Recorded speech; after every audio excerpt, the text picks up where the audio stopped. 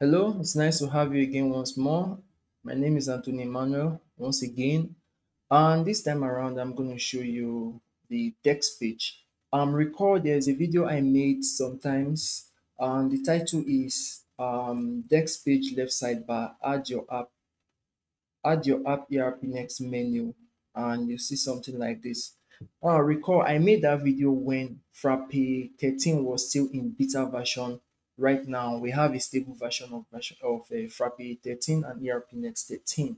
Now, there's a little change from that video because a lot of you might find it difficult tracking this text page dot type.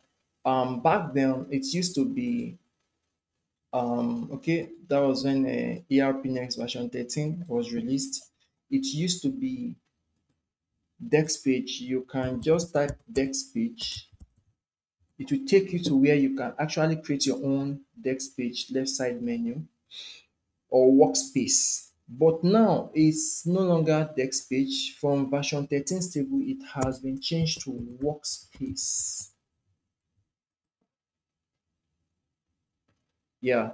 And here you find, okay, there's a filter here, list of all workspace by default, and you can create yours if you have created some form of workspace earlier, you couldn't find it or where to edit it. Here is it now. You can actually create new workspace here.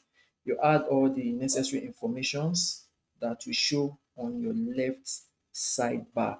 And if you don't know how to create this, you can reference this clip here. I'm going to provide the link in the description below.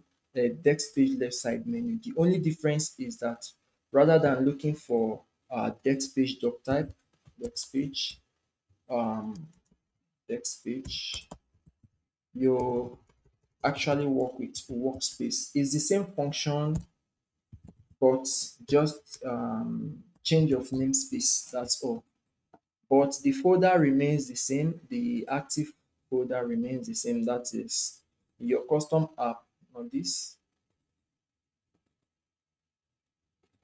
Your custom app, you find a folder called your module, you find a folder called text page, and inside your text page, the content remains the same. And that's just all I intend to show you in this clip. Thanks for watching, and please do like and subscribe.